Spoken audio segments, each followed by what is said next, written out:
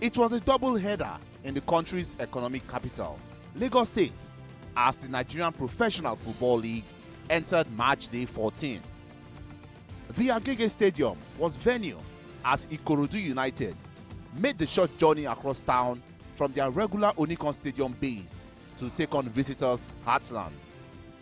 The Oga boys had not won in 11 straight matches going into the game and were already written off as sure relegation candidates.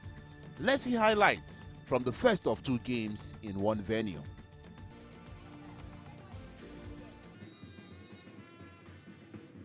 Kick-off right here. The match is on here at the Agege Stadium in Lagos. Beautiful afternoon in the city. Ikorodu United made in business very early here, and crunchy time, and was a great save there from goalkeeper Philip Acho. That is a top drawer save. Ebie hit that one with venom, but he must give credit to goalkeeper Acho.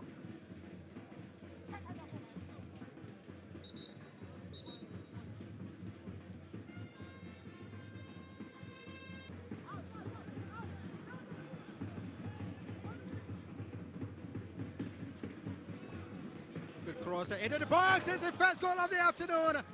Oh, what a goal there. And the celebration goes with it. Anthony Usu is it, the Beneno again. Very consistent in scoring. That was a great header, a top drawer. And of course, a beautiful cross too. And what a goal. Heartland opening the scores very early in this game. What a fine Anthony Usu is turning out to be.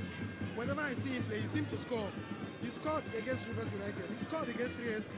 Yet again, wonderful pull-out that was by Nelson Obonnaya. He chips it out, and it was sailed out by Zumana Dombia.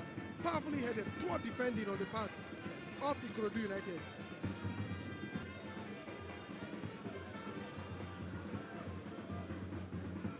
Good one from Ifego Juku.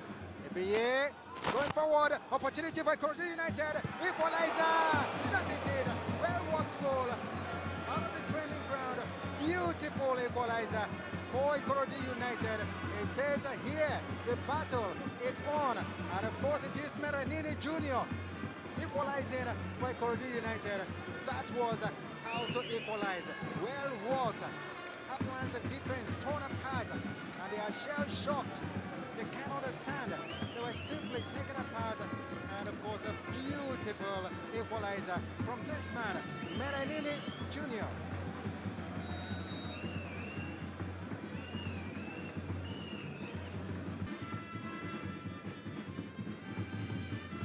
Monsuru Rafiu, the player they got from COD. And chance for Ikorodu United for number 2. Oh, it is there finally. It's goal number 2 for Ikorodu United. The Heartland defense once again torn apart, and it is Ebie Moses. What a way to defend. Disastrous defending from Heartland. And that player that is the shining light for Ikorodu United. I put them ahead here. Ebie Moses. Yes, it's him. Ebie Moses is the name that will be on the lips of every Ikorodu United fan. It's a 2-1 to Ikorodu. The kid that first made his name during a beverage competition has matured into a lad that has become a poacher. You saw him on the occasion, but that was abysmal defending on the part of Heartland. They allowed Ojuku to cause 1 or 2 moments of distraught, and an incoming Ebie tapped the ball past the despairing dive of Philip Acho for the second goal of this game. But that shows how hungry Moses Ebie has been for goals here today.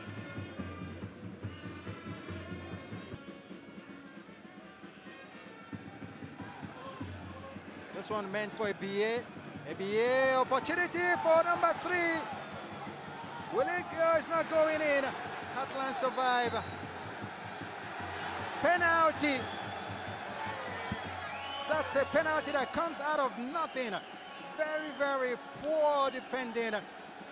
He wasn't even under pressure at all, but he pulled down Ebie in the box, and the referee wasted no time in pointing to the box. And a red card, a straight red card. Who confirm who for?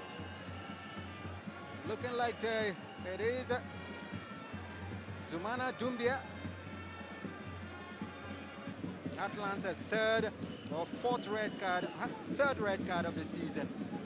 Well, that was a Bia with a clever move. He succeeded in chipping Acho, and Zumana Dumbia had really no reason to have wrestled on that occasion. Yes, there was a hand and that little push, you might call it slide, but then the referee felt the player was in a goal-scoring position. Hence, the red card he interpreted as Zumana Dumbia entering yet again alongside players like Fortune or Moniwari. They therefore become the dirtiest side in the Premiership alongside Abia Warriors with 3 red cards. And the penalty call comes, is goal number 3 for Ikorodu United. And what a day they are having here in the city of Agege in Lagos. And so goal number 3, the celebration that goes with it. And for the first time in a long while, I see a smile on the face of Sam Okpodu. The dark glasses have betrayed it anyway, but it is celebration time for Ikorodu United. Well, perhaps Ikorodu will change venues and start playing at the stadium in Agege, because a clinical finish here by their new highest scorer, Ojukwu Ifegu. Well taken. He chose his spot. There was power, there was precision, and there was direction. It sent Philip Acho the wrong way.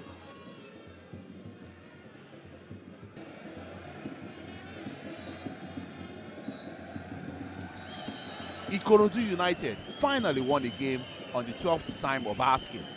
It was the first time they had scored more than 2 goals in a match all season. Could this be the bounce they had lacked all along? Time will tell.